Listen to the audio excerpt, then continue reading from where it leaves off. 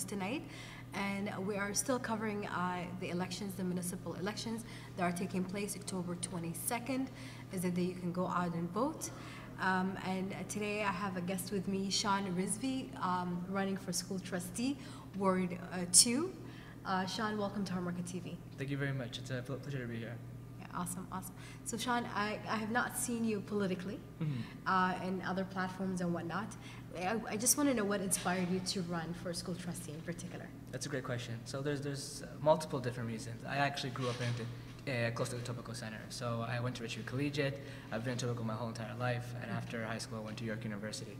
I was very fortunate to become successful with a good career, and one thing that was important to me is to come back and to give to youth. So I created a mentorship program where I essentially help youth make decisions after school to go to college, apprenticeships, universities, entrepreneurships, and really help them make effective decisions and choices. And I found that a lot of these students were very bright, but the problem is that there were certain pieces missing. And you know, our public school system does a great job, but more can be done, and there is gaps when you meet with a lot of these students who are struggling at first. Yeah. So working with them for a few years, I got inspired. I realized, you know, how do I fix the root cause? You know, I keep mentoring students my whole entire life, but how do I fix the root cause? And that's about addressing it in the education system, helping to tweak it that much more better. And I was fortunate to have an experience where I traveled around the world. I actually went to Africa. I was in Tanzania, and I went to an orphanage, and I taught math and English there. And you know, when you're teaching orphans, you start to really understand the value of education. And you know what's super humbling is that when you start to understand that education can really help young folks get out of poverty, get out of issues like that. Absolutely. So going around the world and helping a lot of folks, I realized, you know, I need to bring that love and respect for education back and help my own community, help my own neighborhoods of Etobicoke Center. Yeah, that's amazing. Shawn, also you sat on the board of the Legal Aid. Yes. And have you seen cases where youth, like that started from the school system, how their experience was horrible in the school system, to end up in the criminal system? So I would say I had a great experience at the South Etobicoke Legal Aid Connect. When you're on the board specifically, your job is to pass policy, and I think that's one thing that's important about the school board is a lot of trustees don't know what actual a trustee is supposed to do. You know, and your job is to pass policies. Yeah. But through that experience and other volunteer experiences, and in particular, I used to volunteer around community centers, and I worked at at-risk youth as a leadership coordinator or program. And that's where I met a lot of youth who've actually gone through those same issues, and I had to help a lot of them. And they go through the system, and you know, some of these kids I grew up with, you know, they're the same age as me. Yeah. And you realize one thing very quickly, that you know, they were very smart, very bright, but just one or two bad decisions or choices that, you know, that could have changed their entire outlook on life. And I've seen that way too much. You know, I'll give you one example. You know, a student goes to school and he struggles in math. He loses confidence in English and science. He loses confidence in himself. And then something else comes along that says, hey, I'll replace your confidence in education with, you know, violence or you know, this you know, come to my club or come to you know, my sort of gang. When that happens, how do you say no? You know, one part of life is really tough, math, homework, I'm not doing well. Another part of my life, I'm a social king. And that's where you see things starting to turn. Yeah, absolutely, absolutely. And I'm glad you brought up like the age, because you're closer in age and you remember your high school more than somebody who's a lot older than you. Yeah. So do you think that brings up like that you can connect with youth and students a lot closer because you can relate to them? You can understand their struggles. Absolutely, absolutely. So, you know, I myself, I'm 27 and I'm very close to the school system. I graduated from university not too long ago, actually. Yeah. And I 100% see the issues. And actually, that's one of my, you know, one of my pleas to a lot of the voters is that, you know, I understand what a lot of the youth are what's going on, not only because of my own age, but also because I'm there, I'm speaking to students. And you grew up in Etobicoke. I grew up in Etobicoke. You went to the schools in Etobicoke. Exactly. So. And, you know, and I grew up, you know, it was a struggle, right? So I knew how it was, and I can relate to that directly. And a lot of people, they don't understand when they haven't seen the streets themselves, what it actually means, right? Absolutely. So. It just doesn't matter. And, you know, there's other candidates, not just myself, who are the same age, right? There's one candidate running in Ward 1, Zachariah.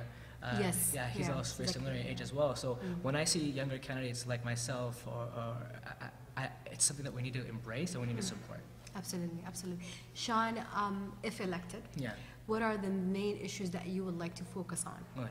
Yeah. Well, there's tons, and I have priorities on www.voterizvi.ca, but there's actually 3 that I'll bring up today. One is special education. One thing that's very important is that there's schools that unfortunately don't have the resources to support students. So when you go to a school and you have certain special education needs, anything from ADD to physical impairment, sometimes schools have to turn students away. And imagine as a parent, you're already going through so much and having to find out that now I can't go to a school that's nearby me. And staying on that theme, transportation. Yes. Etobicoke to me is very, very close to my heart. Etobicoke Center is important to me, but also Etobicoke itself. So we have a lot of parents who are commuting across schools in the school board. I was going to French immersion, and I had to stop going to French immersion in grade 2 because they canceled the school bus. And every year, because of budget cuts, parents have to worry about, is my grade 4, 5, 6 going to have a school bus next year? We need to fix that. So I want to ensure there's more effective transportation. I want to ensure, thirdly, that our schools are repaired. It's actually, it's pretty scary that there's schools that have leaks when raindrops going, and mold. And and to be honest with you, I went to Africa, we built a school there, and it was better than some of the schools that we have here. But to say it fairly, we do have a great infrastructure. We just need to prioritize that funding into certain schools. There's a couple of schools in Etobicoke Center that need to be. It's more cost efficient to rebuild them than to repair them. Than to repair it. Every little, put bandage solutions. Exactly. Where you keep putting the bandage, it's going to come off eventually. Exactly. Yeah. So that's another one. Another one is, French immersion school itself, bringing that back, is I want to build another French immersion school at Etobicoke Center. It's important to me. I want to repair our schools. I want to ensure that there's more bus options, not less bus options, and school buses for young kids. Because, telling kids to bus 10 kilometers in Etobicoke Center is not necessarily the fairest thing to do. Right? Yeah, so. Especially with winter coming up right now. And you can imagine, right? Yeah. And Etobicoke, we're not like a downtown part of the city. You have to bus zigzag, so it's 3 or 4 buses just to get to somewhere that's nearby. Absolutely, absolutely. Shawn, also I want you to talk about the current issues within the Tdsb, the school system. It became very politically involved. The parents have to be involved.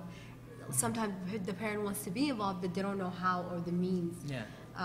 Talk about the importance of parent involvement in a child's education. That's an absolutely great question. There's a lot of issues that are around that specific piece. So the first piece is a parent's involvement in child's education. I think we need to embrace that as a school board. I know that there's been a lot of concern around how parents should be involved, but I strongly believe that parents are the #1 educators in a child's life, and we need to support that. That means after-school programs, teaching them math, science, and English. But here's the reality: parents work really hard, especially in our community. Right? They work really hard. And sometimes both parents have to work. They're working 12-hour shifts, and there's no time. And even after all that, they don't have enough money to pay for tutoring, right? Yeah. So then you have this class differentiation where you have some families who are able to afford after-school program and some students who aren't. We need to, and we can't blame the parents for that. We need to be able to facilitate that. I know in Etobicoke Center, we're really gifted with some great schools. And there's some very affluent areas, but there's also a lot of students who come from non-affluent areas. But they're put in the same bucket, so they don't get the same resources like additional math tutoring. So that's one thing that I want to fix. I know a lot of students who are coming from Etobicoke North who are coming to Etobicoke Center schools. And a lot of students in Etobicoke Center can afford tutoring. But what about these additional students who don't have that same level of support? How do we ensure that there's a fair education? Or access to resources. Exactly. Because some parents do need a lot of help. Exactly. Some kids come from a single-parent home. Yeah. It's hard myself to from a navigate. single-parent home, right? So. Yeah, and now look at you. You went to university and all that. Yeah, so that's amazing.